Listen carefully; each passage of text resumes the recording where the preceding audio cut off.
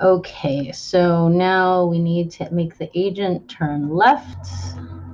I'm going to just grab that, and I'm going to substitute turn underscore left, move forward, just copy this one, and then turn left. I'm going to copy that one. Yeah, I'm curious to know what this looks like. Okay, so this is part 2, so we'll wait till later. And then what we're going to do is, oh, for loop. Oh, silly me. Okay, for loop 2. I think that's what that is. Wait, let's go back up here. For loop 1, set to 9. I misread that. Okay, so the first loop, for the first loop, set that to 9. And then this is for the second loop, set it to 4. Okay, so yes, that makes sense. So for j in range 4, colon, close the parentheses, colon, and inside of this loop, what we're going to do is we're going to call the functions that we just defined. So function underscore, what's first? Move forward, okay, and parentheses, function, we're going to have it turn right. We'll grab it right from the auto complete, and then have it move forward again. Let's go ahead and just copy and paste that. And then our last one for our last part of this loop is going to be function underscore turn left and parentheses, and it says we have a problem. Where is that problem? Expected indent near agent. That's line 14. So this debugger is really handy. It tells you exactly where the code is could be wrong. So make the agent move forward. Oh, all right. Yeah, because this is part of that loop, so we need another indent. Right. Okay. Cool. Let's go ahead and hit play to compile the code, and hopefully we're in a good spot to watch what happens. Holy, yay. Oh, look at what, oh, I see why we're moving left, right, forward. So we, yay. Oh, that's where the gold block is. Okay, awesome. So we're going to go to part 2.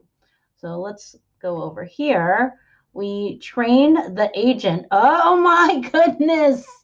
We train the agent to go through the rows back and forth. And then what we're going to need to do is we're going to need to take what we learned in the last activity.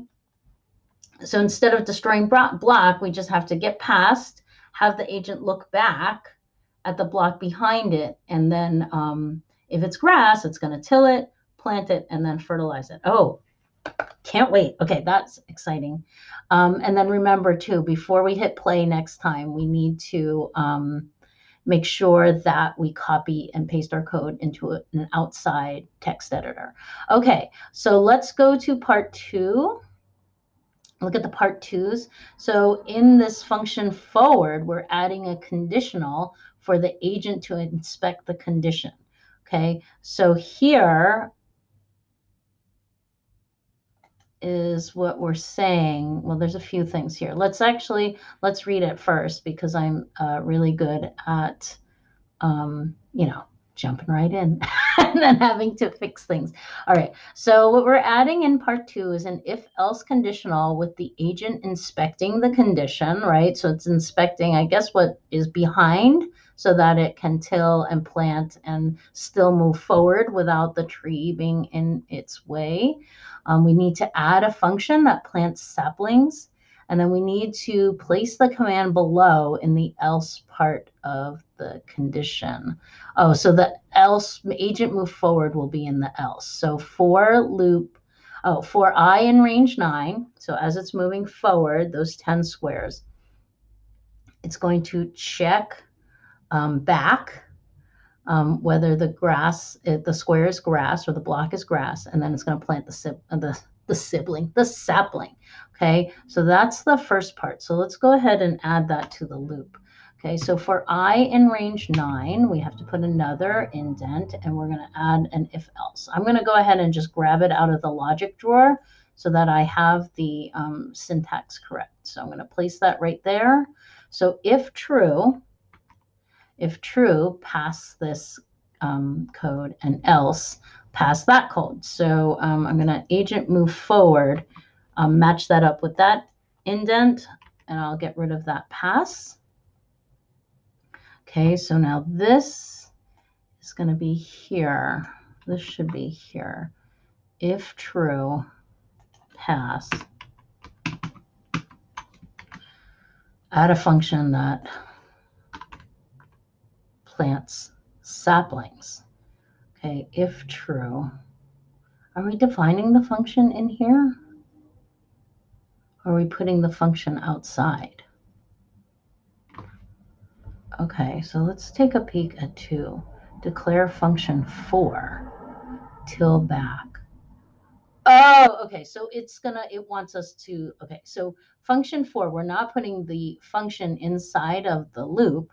We're taking it out, and we're going to pass it through once we're done. Okay, so we're going to come down here, and we're going to make our 4th function. So this one is going to be define space, function, underscore, we'll call this one plant trees because that's what it's doing.